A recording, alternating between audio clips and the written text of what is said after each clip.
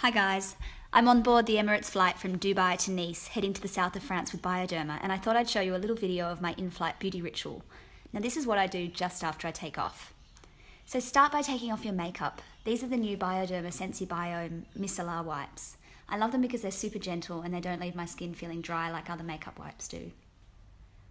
Make sure you get all your makeup off and then apply a really thick layer of moisturiser or a mask like this Sensi Bio Soothing Mask. Lip balm is essential. I use it on my lips, but I also use it on my cuticles to give my nails a little treatment, and it will make my manicure last longer. And hand cream, of course. I apply it a few times throughout the flight. The other trick I have is nasal spray.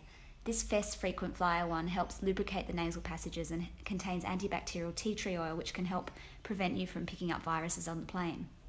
I also use a bit of hand sanitizer after every trip to the bathroom or walk down the aisle. You need a really good sleep mask and a great pair of moldable silicone earplugs. Now, time for bed.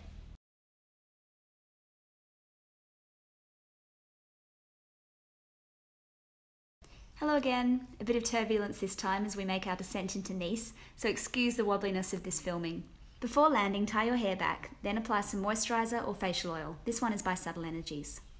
Then I slick on some concealer around the eyes, under the nose and on my eyelids. Whoa, it's bumpy! Next, apply a pop of colour on the cheeks. I love lip and cheek creams because they save you bag space.